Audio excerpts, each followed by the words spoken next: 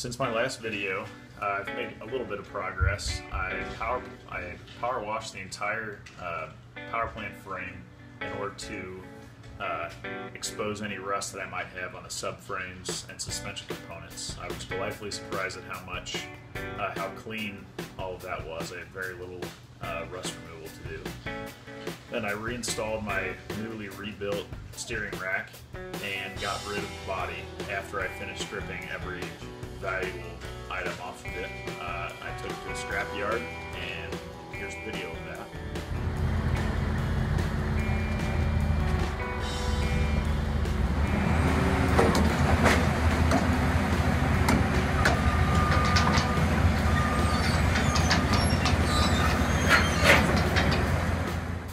Well, it was kind of surreal watching a perfectly good Mazda Miata frame get dropped on the ground. But I'm moving on to smaller and lighter things, so it was well worth it. The frame weighed about 555 pounds, and at 9 cents a pound for steel, it only yielded $50. So I've got just a few weeks left until the frame arrives, and I've decided to take on a full timing belt and water pump replacement in preparation, just to freshen the car up before I put it inside a frame and have trouble doing it. To do that, I have found a company out of Virginia called Rosenthal Mazda that has a great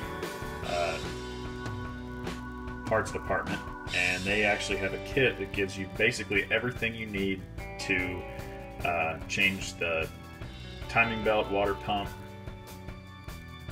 serpentine belt, idler pulleys, valve cover gasket, and all the associated gaskets and seals that you might want to change while you have all of these components off. As you can see, this is the power plant frame that's been sitting in the garage for a while.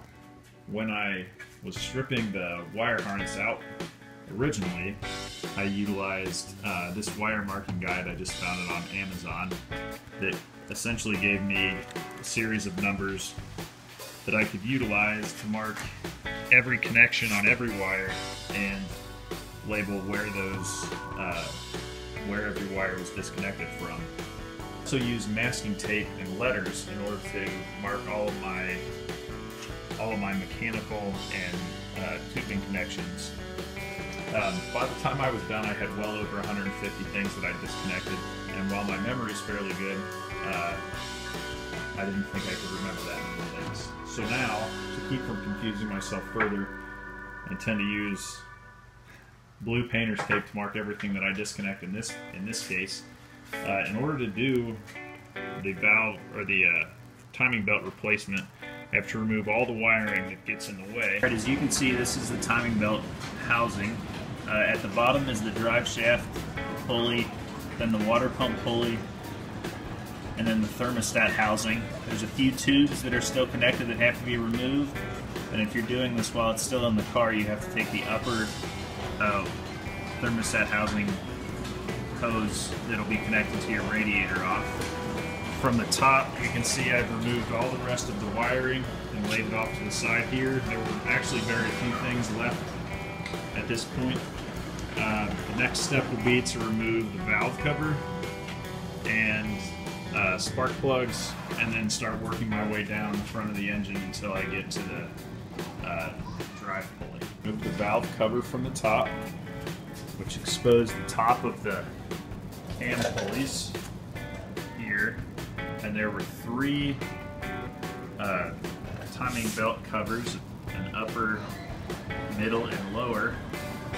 And in order to remove those, I had to remove the belt, the water pump pulley, and the drive pulley.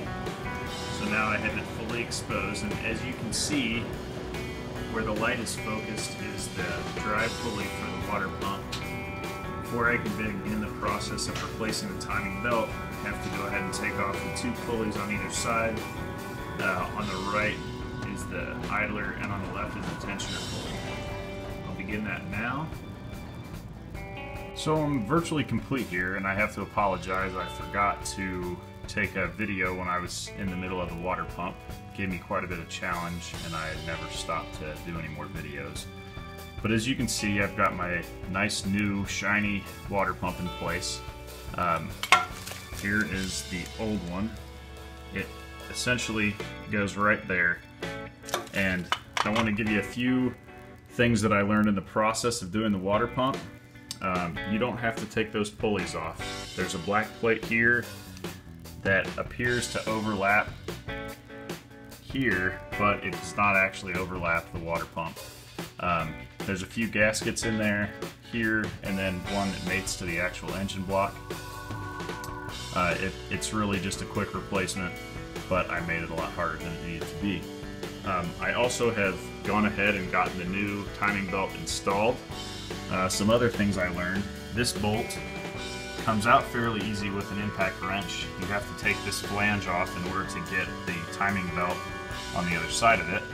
However, you have to put like 130 pound-foot of torque on that bolt to reattach it. In order to do that, you'll have to fabricate a tool. I used just a piece of angle iron to go over that bolt so that I could get it torqued down. Once that was done, essentially I had already slipped the new belt in place. Then I installed the idler pulley to the proper torque specs, 27 to 38 foot-pounds. And then there's a great timing belt change guide from Exomotive that walks you through all of the different timing marks required. You can barely see them here, but if you read that guide, it's a step-by-step on how to count the teeth and ensure that everything is done properly. And the last thing that you install is the tensioner pulley with this spring clip, and they have a few checks to ensure that you've got the proper belt tension. All I have left to do now is button it up, and I'll show you everything when it's complete.